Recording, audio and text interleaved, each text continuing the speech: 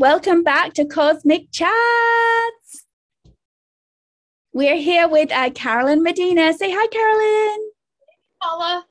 She's here with a little bonus question. We had a fabulous part 1 with her. If you didn't catch it, go ahead and watch it. But after you watch this one.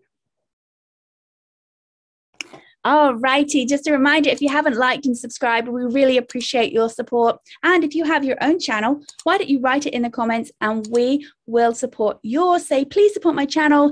And we'll go over there and write some comments and say, we're supporting your channel. Please support us. We want to create some kind of community, I think. Here, speaking of community, is the ebook, Vedic Meditation Stories. It is downloadable and free right now if you have unlimited Kindle. It is the only publication in the world that gives us true stories from underrepresented people who learn the practice and how it helped us. If you want to learn more about the nonprofit, details are all down. But now let's get to some questions with Carolyn. All right. Do you ever see repeating numbers? Yes. Ooh, which ones? I feel like I see 11, 11 a lot and 22, 22. If you also see that, pop that down in the comments. You're not alone. If you had a place in the world you haven't gone to and would like to, where is it? I would like to go to New York. Yeah, New York City. I'm like a real big, I love the 90s like supermodels, and I know that they're not all there, but I feel like it would bring me back. And also, I'm a huge fan of the TV show The Nanny, and I really want to go to Flushing and see where Fran grew up. I know, she's like my angel. I love Fran.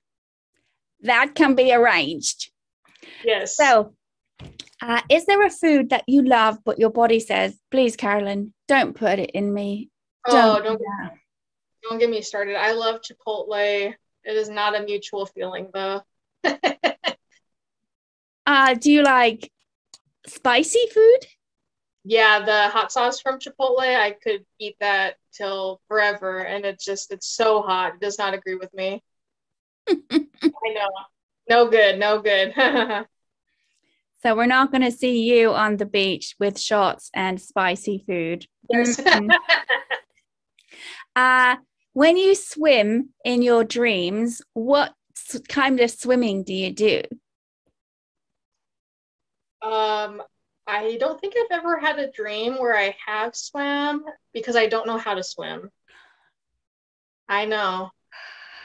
My hair is always a funky color, so it just rinses out with chlorine. So I've never learned how to swim. That's the reason why? Because of your hair dye? I told you I have really awesome parents. They let me dye my hair when I was like 7. So this has been going on for a long time. Oh, so you have all the multicolor stages. Yeah. Oh, cool. I would have to venture that if I did dream when I was swimming, it'd be like synchronized swimming because I love synchronized swimming. It's always the nose pluck. Something hot. I love like the outfits, and then when their feet go like that, so cute. No water up the nose. No. Is there a favorite phrase you love to say? It doesn't have to be in English, but for some reason you love the vibration of those sounds. Yeah, for sure. I like the band 311. I've been a big fan of them since I was in middle school. And the lead singer, Nick, he always says, stay positive and love your life. And I love that. I mean, how else can you what a better way to have a better positive mental attitude, you know? Yes.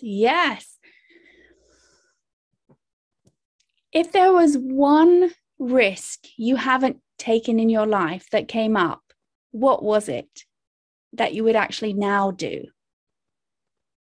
Probably introduce myself to like more people I thought were like cute, like kind of flirt with them. I'm not like a big flirter, but now that I'm older and I'm a little bit more confident, I wish I would have said something back then. You know what I mean? Like, hey, what's going on? And I didn't, but you learn. Is there a mystery that you would love to unfold?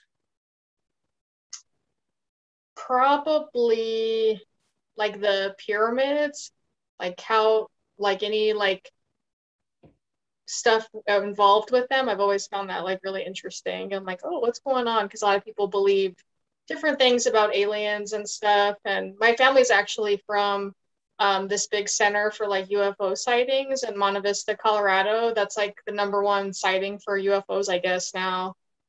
So it'd be interesting to learn more about that and then how it can relate to the pyramids.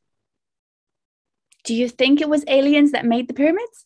I don't, but it'd be interesting to learn about it. I'm like, that's clearly somebody, but it'd be interesting. What's your favorite holiday? I love Christmas only because I love tamales and I love Mexican cookies. So that's both best of both worlds. And are you a big gift giver? Yeah, I feel like when I love somebody, my sense of budget just goes out the window. Yeah, you find the right thing. Yeah, I have like a champagne lifestyle with like a beer budget, so that's not me flexing. It's like me like, oh, I just completely lost track. Sorry, guys. The reward of the person opening a present that acknowledges who they are and that comes out in their face is where it really is about gift giving, right? Yeah. It's all about giving the gift, not getting the gift. But there is also the joy in receiving when someone does see you and gets you that gift, you get to reciprocate that back. Yeah, for sure. I remember when I was 20, I was living in like a really bad apartment. I lost my job. I had like food stamps and it was just bad, like really bad income. And then the next year I got a better job, better housing, everything. It like made a 180. And so that year I made sure I'm going to give my parents like the best present ever. So they see how much that I appreciate them and how much I love them. And then when I bought my first house, my mom bought me my kitchen. And I couldn't believe that she was able to do that for me. I remember holding her at Floor and Decor, the tile store here, and we were just holding each other crying because we just couldn't believe that she did that for me. Oh, what a beautiful, I hate to say the word story because that can diminish it. What a beautiful truth in regards to gift giving. And people get very confused with Christmas, for example, saying it's become over commercialized. It's just about this. Well, money is a transaction. It has to be in exchange for a transaction. And if that particular gift, by expressing your love for someone and giving a gift that they will resonate and love, then it's exuding that transference for love. It's reciprocated back by their acknowledgement of it, and that they see that you see them and that they are seen by you. And then when they get to give a gift, they get to experience both of those. But when gifts are given without that consciousness, of course, people are going to say that it is commercialized. Yeah. Yeah, so, for sure. I love Christmas. So, well, we have enjoyed having a little bonus part with Carolyn here. If you want to find out what she's up to, it's all going to be in the description. She has a beautiful vision of helping to change the consciousness of the world and dealing with, it's really the inner beauty salon. All right, we'll see you soon on the next Cosmic Chat.